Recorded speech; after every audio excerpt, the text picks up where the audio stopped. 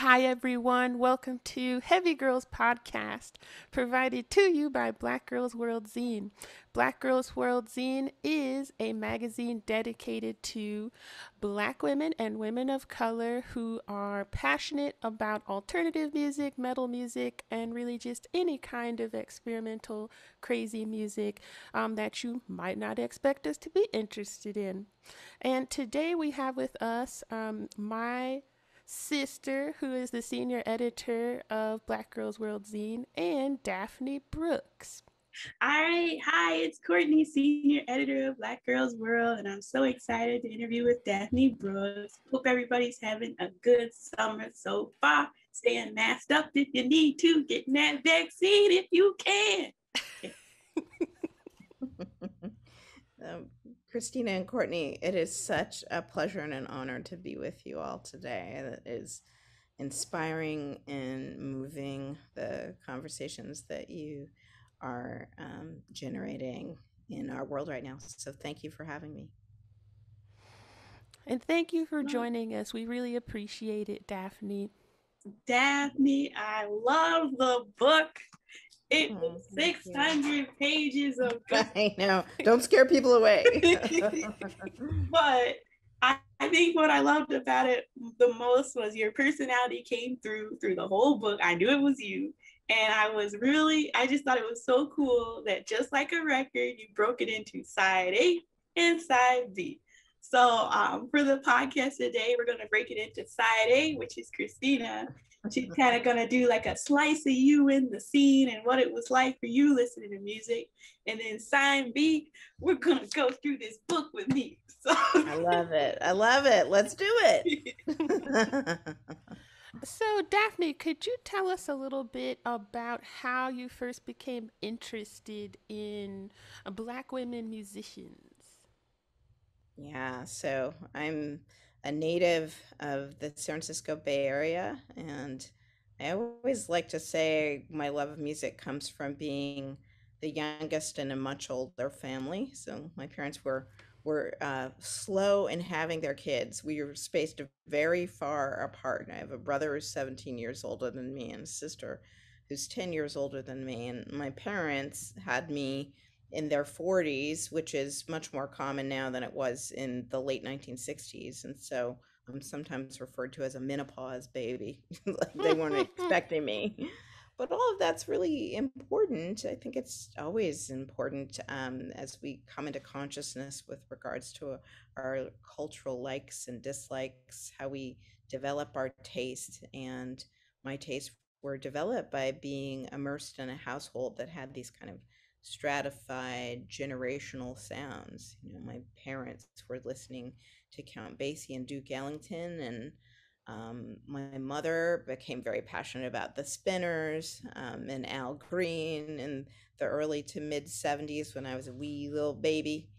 And my brother was listening to the Temptations, and my sister was listening to that kind of, youth sounds of the Jackson Five, but also in the context of the civil rights movement and cultural integration. My sister, in particular, started attending schools where she was picking up the sounds of Barbra Streisand and Barry Manilow. And so all of that I'm getting, right? My parents had migrated from Texas and Arkansas as part of the Great Migration to Northern California. And originally they were based in Berkeley and Oakland, and then moved down to Menlo Park and Palo Alto, where I was born. So all of those kinds of regional influences were also informing the sounds that I was hearing. But I, in particular, as a Gen X baby, ended up going to school again with, integrated populations of kids who were listening to lots of different sounds. And I loved everything from The Clash to Tina Turner, but I really understood myself as being in conversation with those Black women artists like Grace Jones, and a whole range of other kind of on the cusp new wave punk rock artists, Annabella from Bow Wow Wow, um, you know, um, but that was always kind of at the foundation and the core of why I felt music was so crucial to, having a voice in culture, in American culture, and in American culture that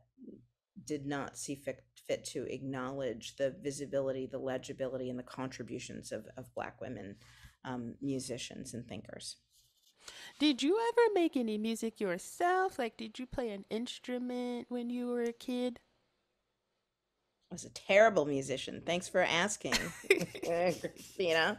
I mean, like many Black children of a particular generation, I had piano lessons, clarinet lessons as well. This was again following in the footsteps of my big sister, who was like an idol to me. She was the one who was hosting Soul Train, dance parties in her bedroom every Saturday afternoon. Oh, wow. So I picked up the piano as well. But I didn't really stick with those things. I became much more interested in trying to get close to the music by writing about it, and having conversations with the music through writing. My other great passion, again, handed down to me from my sister, was Black feminist literature. And I was lucky enough to have been born in, the run of the Black feminist literary renaissance of the 1970s. So I was born in Mm-hmm. 1968. And my sister, by the time she was going to college, was reading Toni Morrison and Alice Walker and Ntozake Shange, and she was bringing all of those voices home to me. So I was consuming that literature and thinking about how important writing was as a political act and as a creative act. And somehow there was a way that I thought one could merge a passion for literature with a passion for music. So Yes. again, kind of awful when it came to playing things, but felt that I could maybe play along through writing. I like that you pointed out you were reading Toni Morrison and Maya Angelou and Alice Walker and everybody for Yes. fun. Yeah. That's Yeah. Absolutely. someone loves Absolutely. books. I mean, I wouldn't be the first to say that that was like nourishment, to our spirits. And for me, again, for all of us, it was about being able to imagine worlds in which we were the center, of those publics, that our Mm-hmm. consciousness was regarded as being something to be valued and taken seriously and a part of our world making practices. And so I really saw a resonance between, the literature that I was reading way too young. I mean, those books are heavy. If, people know, of course, Tony's first book, Professor Morrison, as I should call her. And I did have the honor and privilege of being able to be on faculty with her at Princeton University before she retired. But, Professor Morrison's first book, The Bluest Eye, is, heavy duty material. And yet it was something that, as, as complicated and challenging as it was to read, when I was, I think it was when I was in junior high when I first encountered that book, it was also a kind of confirmation that there was another way of inhabiting the world and also critiquing the world, since that's a deeply traumatic book. But it is a book that, as I teach in my classes, it does have hope, and that's crucial. And that's also why Black music is so powerful, right? Because it generates a kind of philosophy of hope just in its existence. And so, again, that's Mm-hmm. why I was drawn to the study of both the literature and the music, y'all. No, that makes sense. I spent most of my youth in classical violin. I was like a competitive Wow. violinist and didn't get Fantastic. exposed to a lot of Black authors until much later. But Yeah, to yeah. your point about writing about music, one of the authors I found in my youth was Anne Rice, and it was the Oh first my time I had gosh. picked up Yeah. a book where Hmm. I felt like she was so descriptive in her writing, I could hear Yes. the music, you know? Yeah. And I Oh, just that's thought that great. was so interesting of, Hmm. oh, like you can actually use words and language to describe something you've never heard of, and still Yes. get pretty close to the Yeah, no, accuracy. absolutely. I mean, and in the book, I write about the great Zora Neale Hurston, who was Mm-hmm. rediscovered and brought back into our consciousness by Alice Walker in the 1970s. I mean, she died in an unmarked grave after having been one of the most famous and influential artists of the Harlem Renaissance. But she was also an anthropologist and an ethnographer of Black sound. She would go out into the field in, so to speak, in the anthropological ways in which we describe what it's like to do that study, but to go out into the field in Florida, in Haiti, I mean, other parts of the global South, and she was trying to pick up the sounds of a people, but she also wrote about those sounds. And I just think that there's something incredibly powerful about being able to approximate the experience that one has relating to music, and to place a value on it. And we know that historically, even though Black peoples have massively contributed to, Western ideas about music, have broken through all sorts of barriers in terms of artistic innovation by way of music. The history of their work being valued by the writers, who then tell you what to like and what not to like, what to take seriously and what not to take seriously. That particular kind of practice has always put Black folks at the bottom of the list of what should be cared for and what should be taken seriously. And it's one of the main reasons why I wanted to write the book. I have a bit of a fun question. There's this one photograph that it's been circulating online for a while now, but it's an old photo of Hazel Scott and Billie Holiday in conversation. I think it's someone's Harlem apartment or something. Now I was wondering if you had Wow. if you had a moment in history where you wish you could have been there, because I think it's a picture for me where I'm like, ooh, to be a fly on the wall in that Oh moment. my God. I mean, first of all, Christina, thank you for bringing up that photo, which I've never seen. So I have Oh, to I'll Google send it to that you. Yeah. right now. So that's absolutely amazing. Um, and what a great question that no one has asked me. And I have a million different ways that I would answer the question, but I think the first thing that comes to mind is imagining, the moments at which Lorraine Hansberry and Nina Simone were sitting around talking about Marx with each other, which Nina Simone famously talks about. We just were engaging in girl talk, Marx and Lenin, which was her sly way of reminding us, that, Black women can have these robust conversations about political theory and liberation, and that, those conversations have been unfolding, outside of standard bearing histories since the beginning of Western quote unquote time. To be in the room with them, just talking about their ideas, creative, political, about Black uplift, just would have been absolutely extraordinary. That's Um, awesome. Daphne, you're already an accomplished writer before your latest work, which is, I'm going to hold it up, even though it's backwards, Liner Notes for the Revolution, The Intellectual Life of Black Feminist Sound. This came out in February 2021. For all our listeners who aren't aware, it's available wherever books are sold. And that was its book birthday. And I feel like that should be a mark in history, like a celebration of life, because it feels to me almost like a history book that everybody needs to have on their shelf and just like read a chapter every day. I felt like I learned so much more about the artists I was casually following. It made me feel lazy. I'm just like, why aren't I reading the liner notes and things from these people that I call I'm their biggest fan. And I didn't know they had such depth to them. So thank you so much for shining a light on these artists the way they need to be. This has just been great. For our listeners, I did just want to define, and Daphne, correct me if I'm wrong, what a liner note is. They are the writings found on the sleeves of LP record albums or inside of CDs. And Mhm. Janelle Monáe is one of my favorite artists. I did not know she had liner notes. I need to find them. Yes. I need to Yes, you read do. them. Yeah. Yeah. No, it's incredible.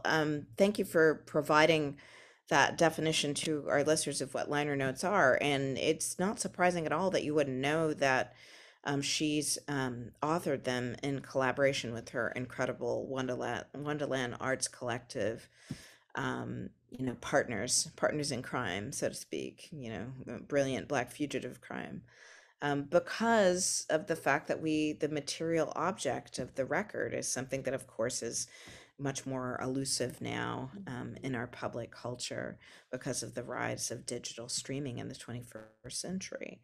But in the 20th century, and when I was growing up, to spend time at record stores and to linger, in the record bins, paying attention to album covers, but also sometimes the liner notes could be printed on the backs of albums. Historically, as we were just pointing out, they were on the sleeves of the albums, right? So the paper that enshrouds the vinyl, you'd pull it out, and there'd be this beautiful essay that could be written by a critic that the musician had selected or that the label had selected.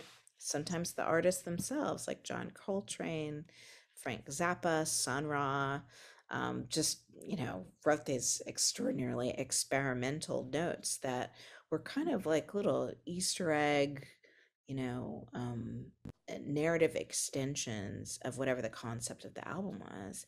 And, Janelle Monáe and Chuck Lightning and Nate Wonder and Roman Gianarthur, all these folks that have been working with her for so long in Atlanta, in Hotlanta. They are really students of Black studies, but also students of the LP. And if you have either the vinyl or the CD versions of the Arc Android and Metropolis, the landmark EP that burst her on the scene, even the Electric Lady, um, you will find these just dazzlingly provocative like streams of poetry that accompany each track of on the album. And I encourage people to seek them out because they really do give you a sense of the broader absolutely electrifying intellectual world and historical and socio-political world in which Ms. Monet situates her sounds. It's one of the reasons why I really wanted to pay tribute to that tradition through the title of the book, was to really get us to think about the ways that our great Black feminist thinkers, whether they're the musicians themselves or the writers like Lorraine Hansberry, who loved the culture, um, were really devoting themselves to trying to write alongside the music, to give us that kind of extension of the world of the music through writing. Yeah, I felt like your book let me see another side to her. I already loved her for her creative genius. I love the Wonderland whole team for like the art I was seeing in the music videos and stuff. But to see and like really see, she's so freaking smart, like and creative in so many other ways. It was just like, wow, like I just feel like your book is just showing there's so many different facets or faces of an artist that can exist at the same point in time that you're saying. She's actively making tongue-in-cheek references to political commentary and things like that. It's like, what? Even within the lines of the songs, I'm just like, Yeah. oh my goodness. Yeah, the lines where you get in her notes these allusions to songs that approximate the kind of the feeling and the imagery of the burning plantation house in Django Unchained. I mean, that's a kind of literary and visual culture lyricism that reminds us that she is inviting us to think about the music as multisensory, multidimensional, transhistorical. um, and that's a project that we can see across generations of Black women artists and critics who cared about Black women artists were interested in giving us the bigger life worlds of the music. What Black female artist right now has caught your ear recently? Like, who are you listening to right now to get you through this summer? Oh my gosh, I love that question as well, and it's always changing. Yola's got a new album that's coming out. I'm very excited about her, our Black British country rock sister. I think she's really doing exciting things that have been compelling and moving to me. Brittany Howard's Jamie is still one of my favorite records of the past few years, and I think today there's a tribute album to Jamie that just dropped that finds people like Childish Gambino, covering Stay High, so excited about that. Um, Jamila Woods is someone I write a little bit about in the book. Her Legacy album dropped right as I was finishing liner notes for the Revolution, and so I've said to her in my conversation that I did with her for Artforum, oh my God, I could have written a whole book just about Legacy. So I was excited to be able to get that into the book, and it's an album, in which she's really like thinking through the symbolism and richness of figures like Zora and Eartha Kitt, Mm. Intisaki Shange. She names a number of tracks on the album after these icons, Baldwin and Basquiat as well. She's incredible, Jamila Woods. I will add too, just as a little twist, that I'm a big St. Vincent fan, and she is not an African American artist, but her engagement with Nina Simone and a variety of other kind of iconic figures, Prince, who have shaped her avant-gardism, have brought me back to her music quite a bit, and I'm really loving her album Daddy's Home. That's another jam that I have on repeat play this summer. So those are the immediate ones that come to mind, but I feel like that's it's always changing.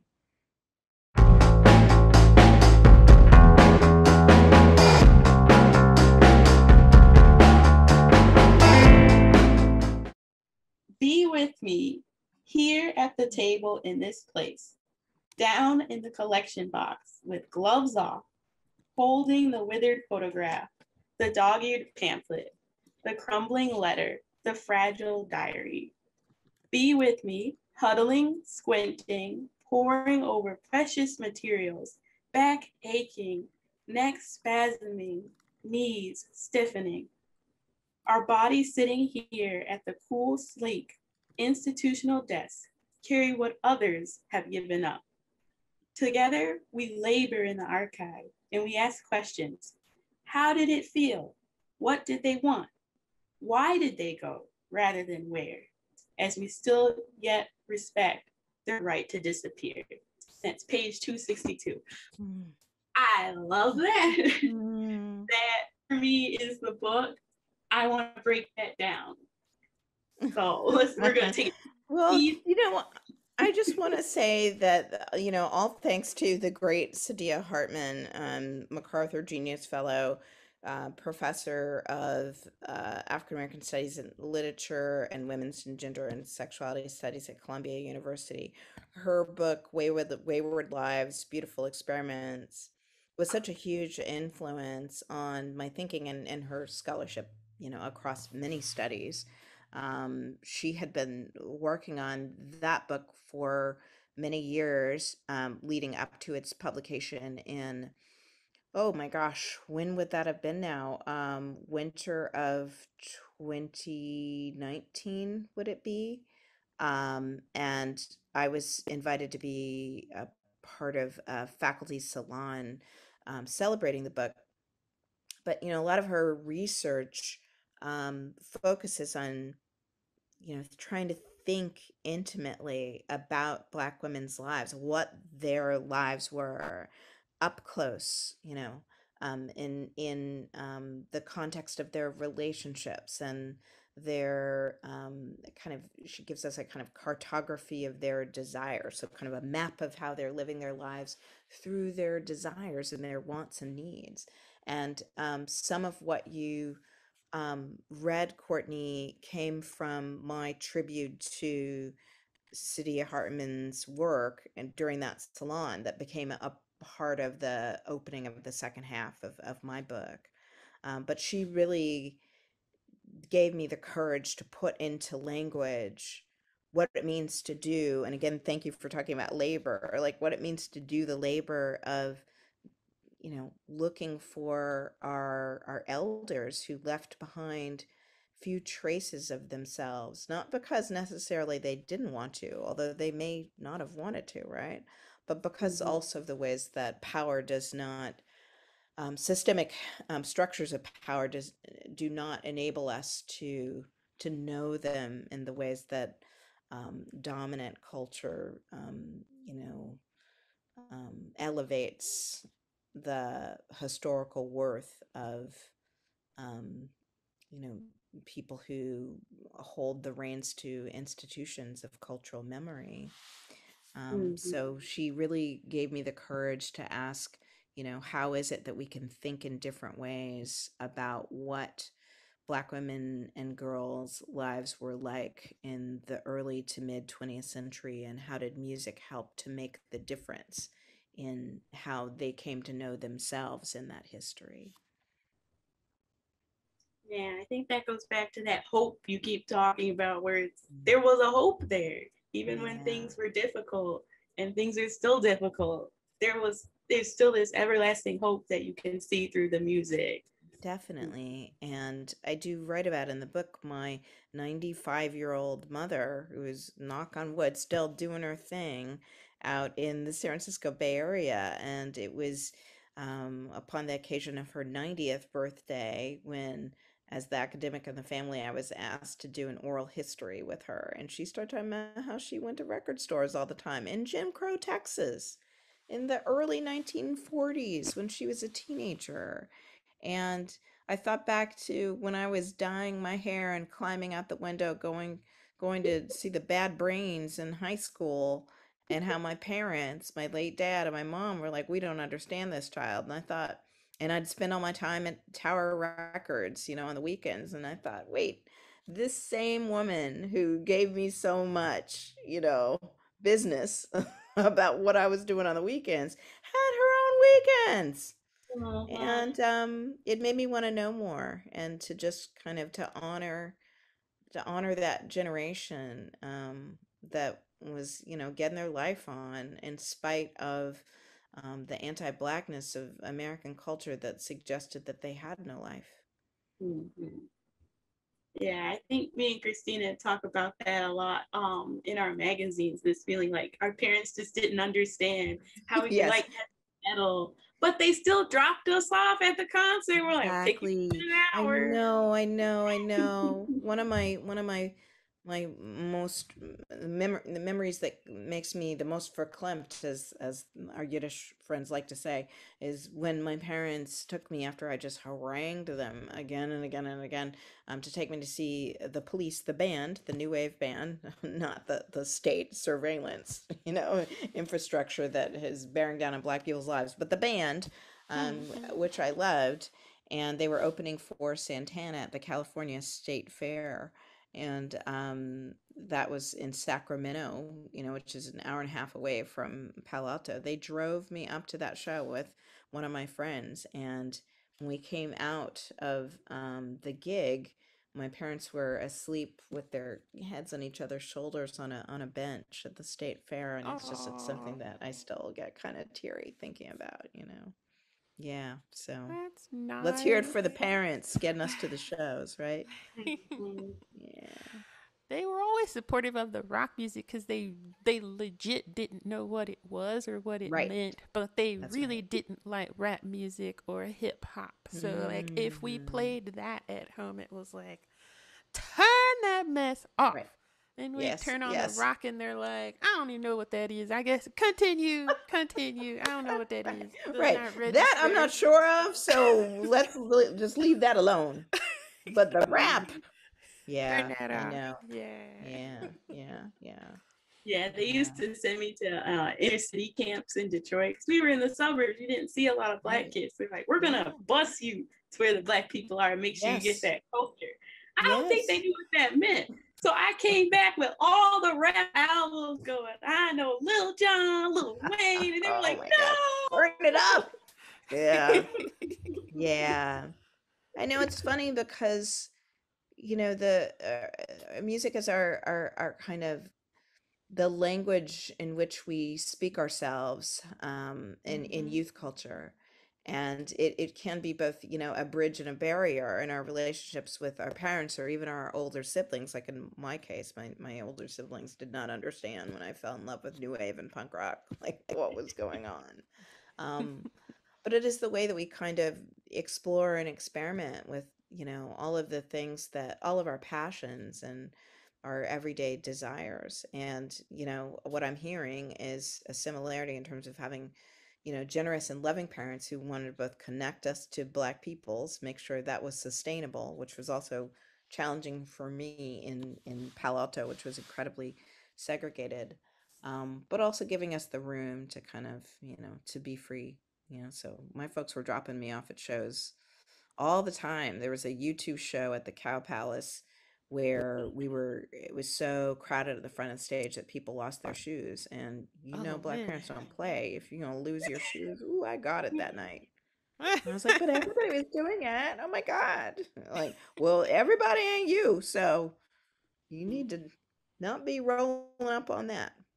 That's mm-hmm. funny. Yeah.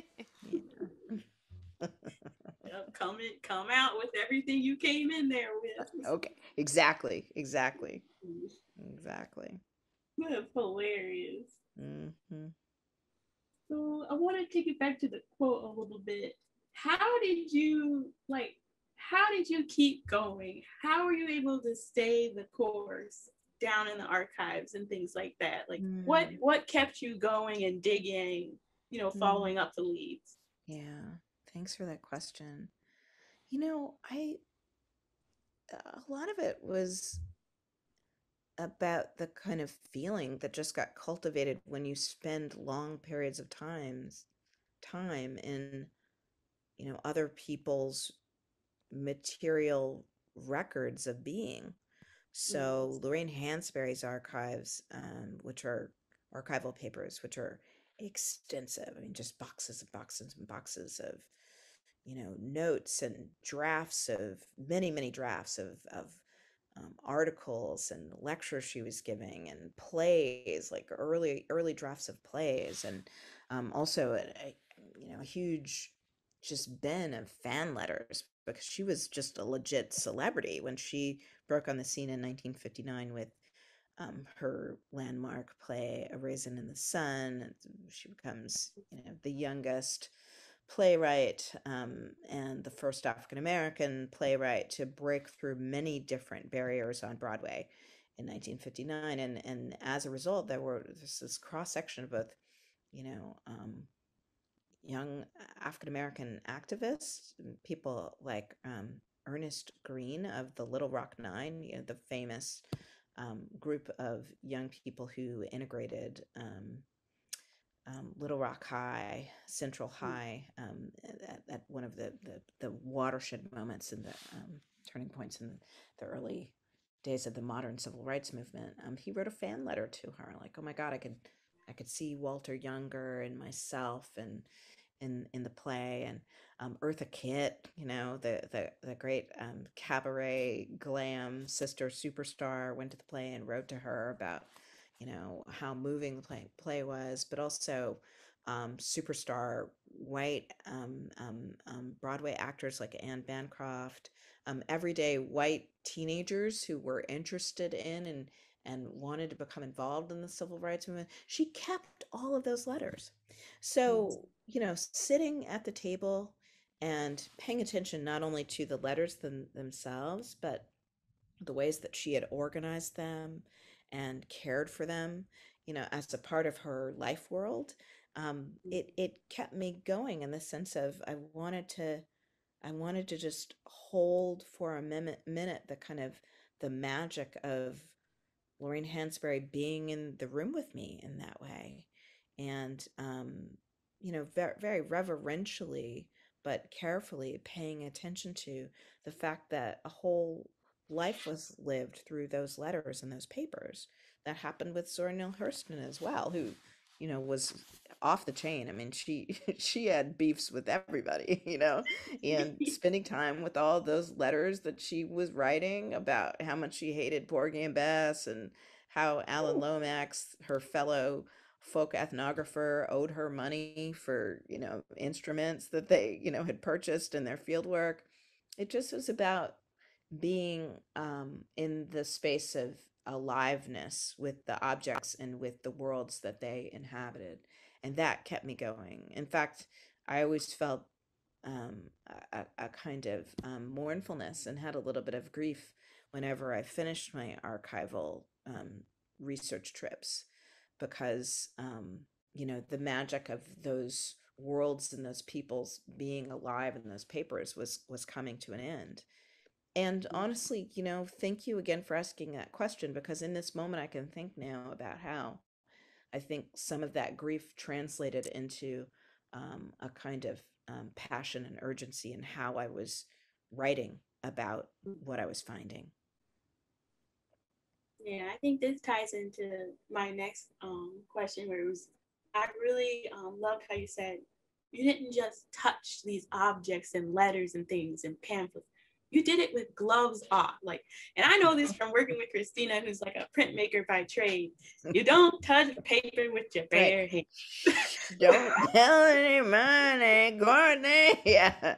Yeah, I mean, it was a little bit figurative there, I will say, right? Like when gloves are off, I'm glad that you brought that up, because I did mean for it to kind of to signify a slightly combative posturing, Mhm. because I'm fighting with the institutions that have made it such that we've had to do this digging for Black women's lives, these institutions that are standing in the way of us either knowing more about this history or being able to respect the privacy of these people.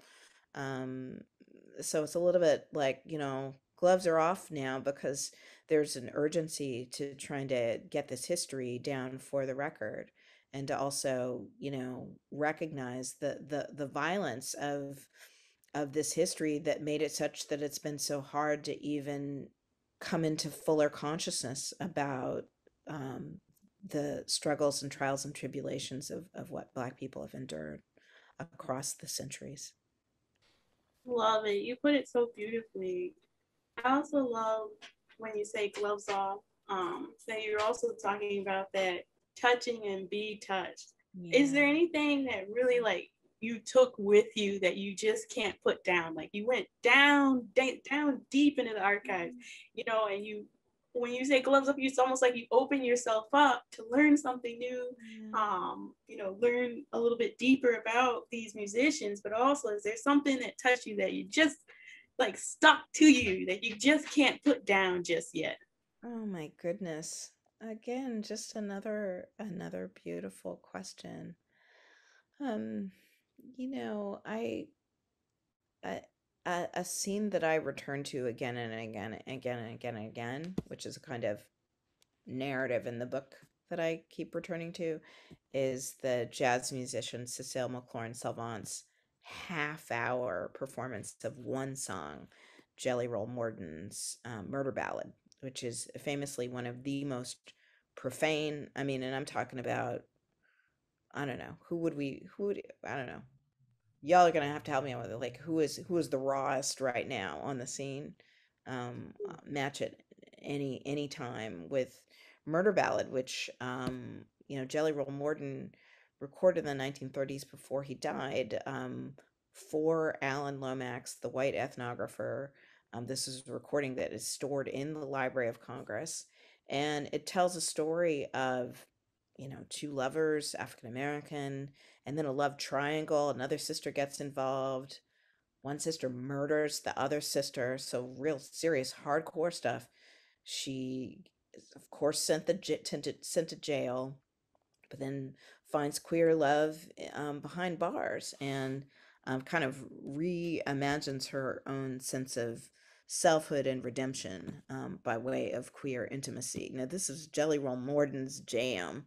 But Cecile McLaurin Salvant, who sounds like, any of the like, classic jazz singers, Ella Fitzgerald, Sarah Vaughan, you name it. I mean, she sounds quite a bit like all of them, and yet sounds completely like herself. So she takes that really mellifluous sound, and gives us like the most profane, most graphically violent, like blues narrative, one of the most known to man.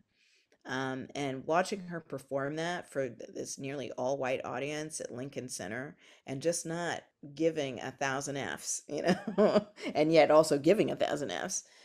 It's something, it's a performance I return to all the time because of its bravery, because of its risk, because of its invention, because of its, the kind of stamina of duration, sing a song for 30 minutes and to be able to ring the lyrics, that often repeat, to, yield all sorts of different meanings. I come back to that because it's a reminder of just like the depths of invention and transformation that, Black artists and Black women artists in particular have found recourse in through the music. What it means to survive through music, right? You can constantly reinvent yourself through improvisation. And, I think, for folks who are outside of the Black radical music tradition, they don't understand that that's about life and death for Black people, right? That those skills of improvisation that you hear in the music, are also writ large and at the foundation of how we still hear after, 400 years plus of subjugation and attempts to annihilate us. It's all in the music. So if I carry anything, it's that philosophy, that can be found in, Cecile's performance and all of the performances and recordings, in the book that I love so much. I feel like we as a people have this knack for sort of sending each other coded messages that other people might not even Yes. register or hear. Yeah. And Hmm. I really got into jazz music a few years ago, like listening to these old like Art Blakey Oh, records. wow. Yes. And I remember like at the beginning just trying to familiarize myself with some of these records I had collected. Mm. And it didn't take long for me to sit there for a minute and say, I think these instruments are talking to each other, like in a way that Right. other people might not pick up. Like I'm hearing a Yes. conversation here in the jazz. And I Yes. was like, oh man, we do that everywhere. It's just a cool thing that we seem to be able It's to true. We do it everywhere, do. But it's about survival. And, Mm-hmm. I've had to remind my fancy colleagues at Yale and like the Department of English and other, powerful units on campus when they think we're just talking about African American literature. I have to remind them that the literature came from a bid to survive. Frederick Mm-hmm. Douglass wrote his narrative to try and get Black people out of chains. So the stakes are always so high when it comes to Black art. And it's why I really wanted to pay tribute to, the sisters making the art, but also the sisters and some of the white allies in the book that I read about, like, Ellen Mm-hmm. Willis and the great, blues entrepreneur, blues record label entrepreneur, and second wave feminist critic Rosetta Writes. They understood that it was absolutely necessary to be able to write about and revalue, the stakes of the art itself, the music. Mm-hmm.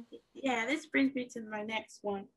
You said on page 4, modern popular music culture would cease to exist in the ways that we've come to know it without Black women artists. And you talked Absolutely. about, some of the pushback you get from your Yale colleagues.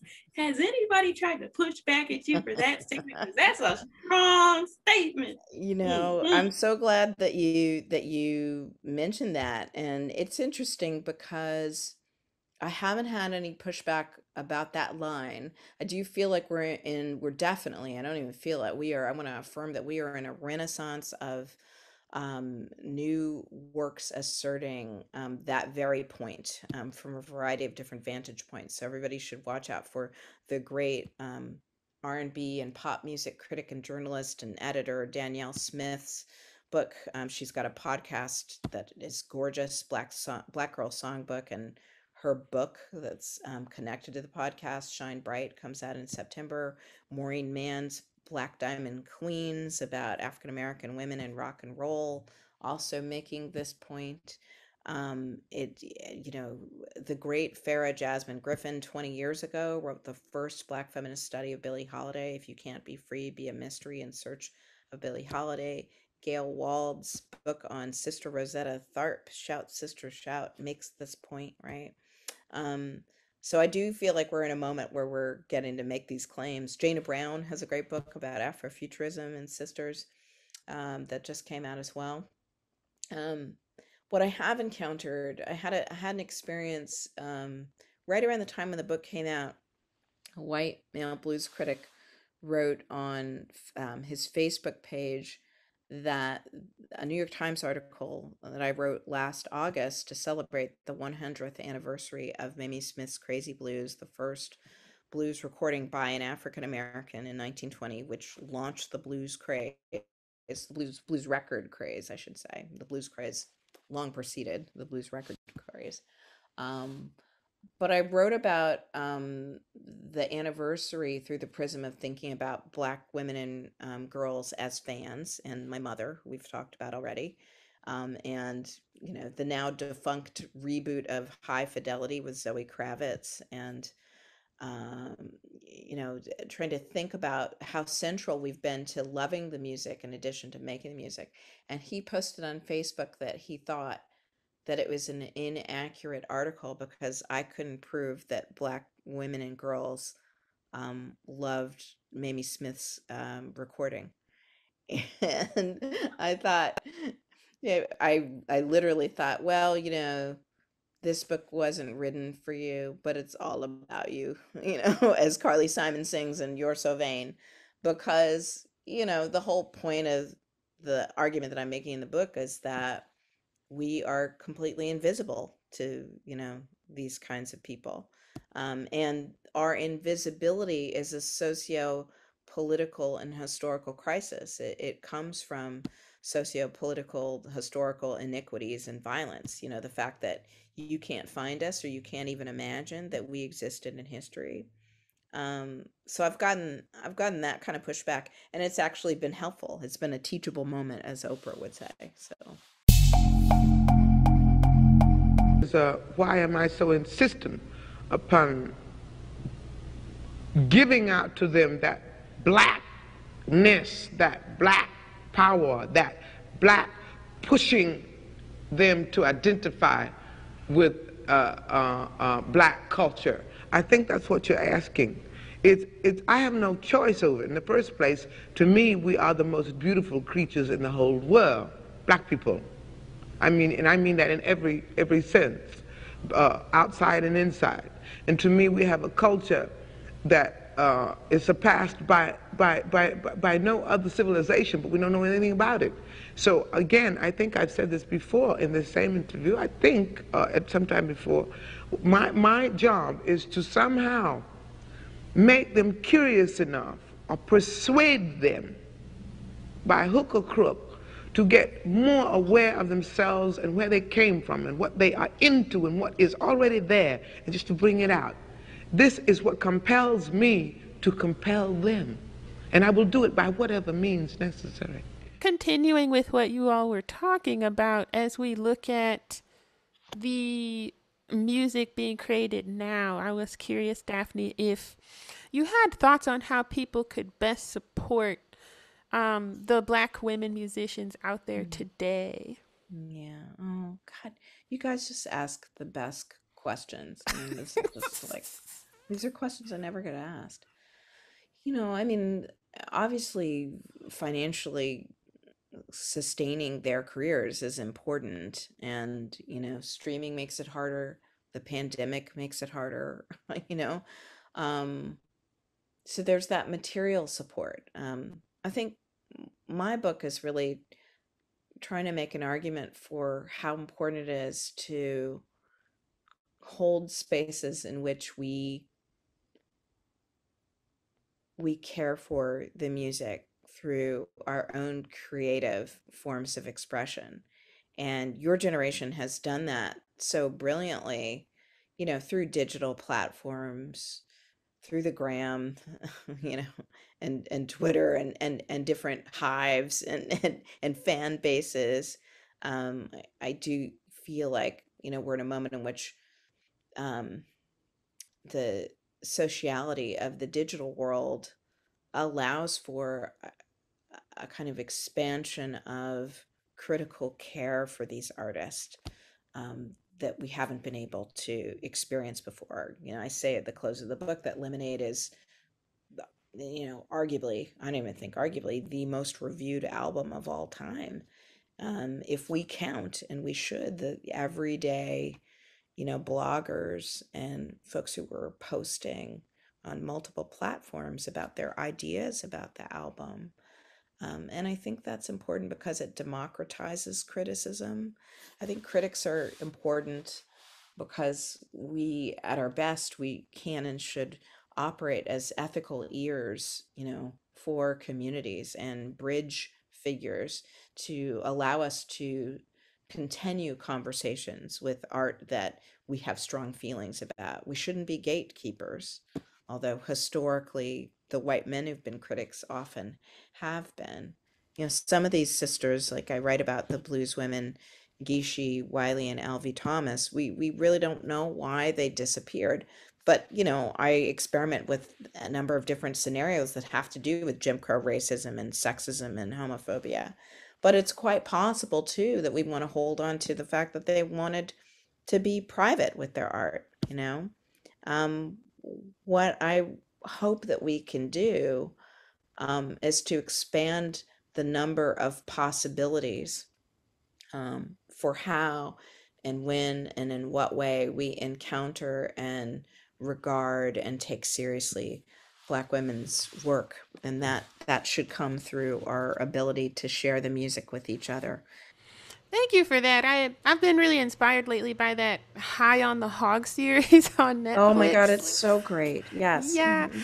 And what I liked about it, and also this conversation, is this creating these opportunities where you can say there are different lenses to which you can try and explore Black history.